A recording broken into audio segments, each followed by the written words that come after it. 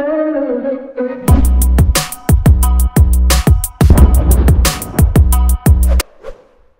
have realized a few things about making games over the last year or so in the classroom, and it's pretty good to get the feedback from the kids. Sometimes they actually give me real feedback.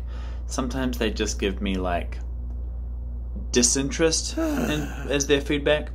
Some of the great feedback that I've got is like, okay, I really like that game because it gave me the satisfaction of being able to win. And I realized that usually I'm teaching a lesson at the same time as doing these games. So what I've started to do is just make sure that the games can be played in 5 to 10 minutes.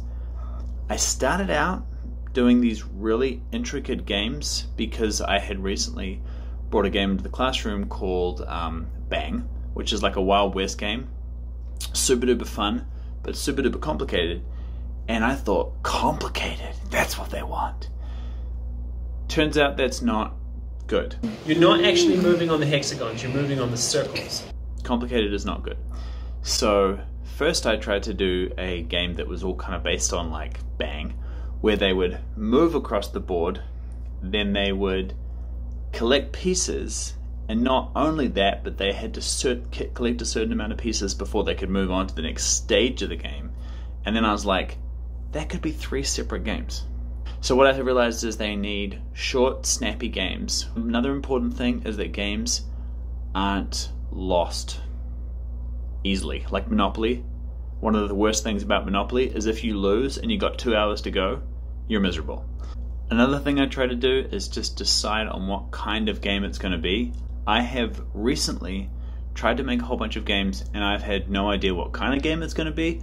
So I just get the map started, I start coloring over the top, and then I'm like, wait a minute, I'm 75% of the way through and I don't know what kind of game this is going to be.